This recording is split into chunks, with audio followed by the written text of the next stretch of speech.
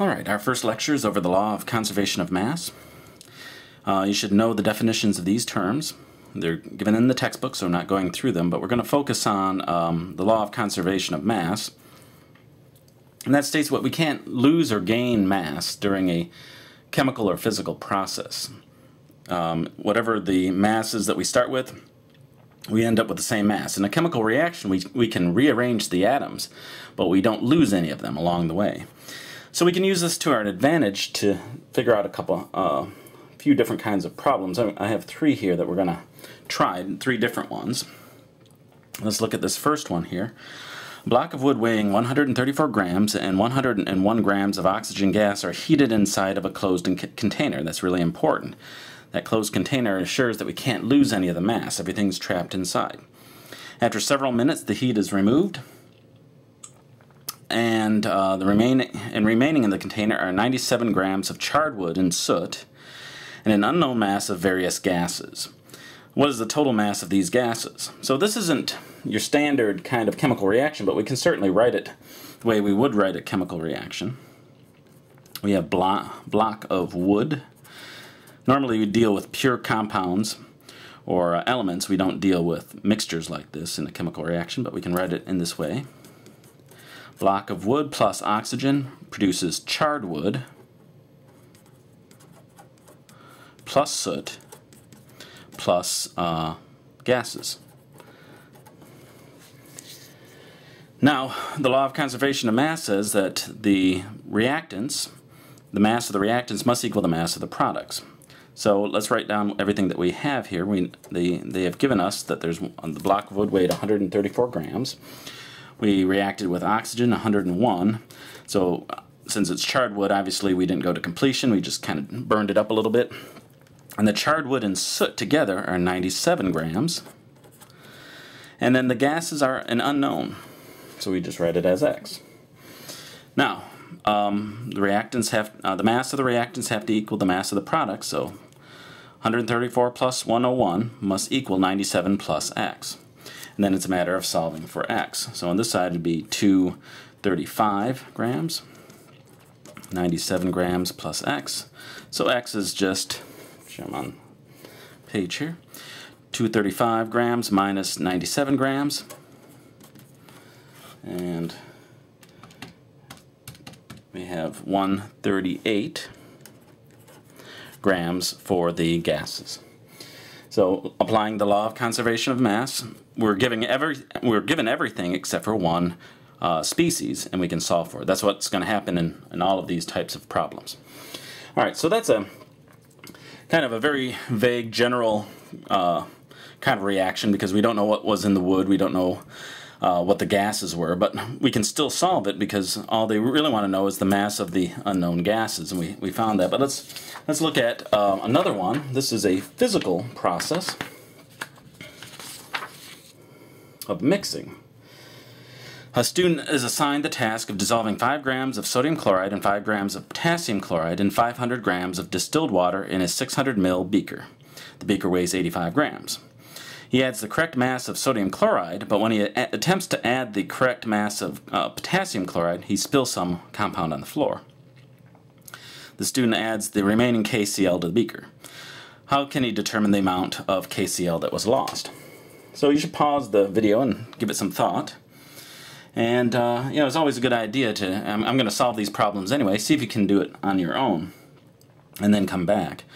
But now, we know that, let's write down what we know. Here we have NaCl plus KCl plus water plus beaker is our total mass.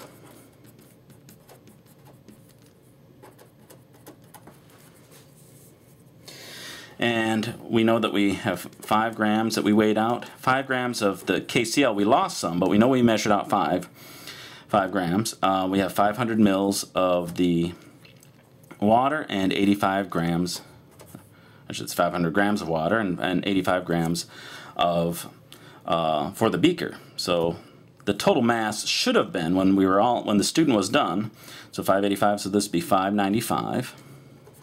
That's what it should have been. But we know that the student lost some. So if we, but the rest of the KCl, lost some of the KCl, and the rest of the KCl went in, along with everything else. So if he were to weigh what he has, what he would find is a mass less than this, because he lost some of the KCl. But by difference, we subtract what he found finally on the balance, subtract it from 595. That has to be the mass of the missing KCl.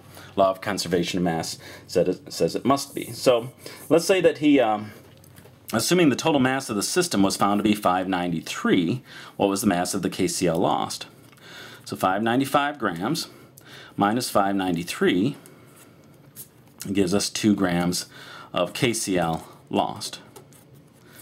And there's no question about that. As long as everything else was weighed out perfectly, and he knows that he started out with 5 grams of KCl that he was making his way towards the beaker with before he lost it, then the amount that went on the floor must be 2 grams. Alright, so, and here's a third type of problem. This one is an actual chemical reaction involving pure elements and compounds, rather than a mixture like in the earlier one. So consider this reaction. We have carbon tetrachloride plus bromine goes to dibromo-dichloromethane plus chlorine. And make sure it's balanced out. Yep. And we have 154 grams of carbon tetrachloride. Let's just write this out as we go. And I'm going to rewrite the reaction to make it a little larger, easier to work with. Make sure it's on the screen here. So 154 grams of the carbon tetrachloride is reacted with bromine. They don't say how much, so that must be our X. Both reactants are completely used up. That's important, so there's nothing left over. So the mass of reactants is converted all the way over to products, and so that will be the same, equal the same mass as the original reactants. 243 grams of dibromo-dichloromethane goes right here. And then it's 71 grams of chlorine. Alright, so again, we know from the law of conservation of mass that the mass of the reactants must equal the mass of products. So, get this right, so we have 4, so that'd be 314 grams, 154 grams plus X, and then X is equal to 314 minus 154. And I think I can do that in my head. I think that's 160, but I'll double check. Yeah. And so the mass of the bromine, that was used to react with your 154 grams of carbon tetrachloride. So these are the 3 types of problems that cover many of the types you'd see on an exam. There's really an infinite number, but really we have a chemical reaction with pure compounds, and we have one that's just a general one involving everyday objects, and then we have a physical process. It's kind of a little mystery of what happened to or how much of the KCl was lost. Those are the ones that come to mind. Those are the ones that you're most likely to see on most exams.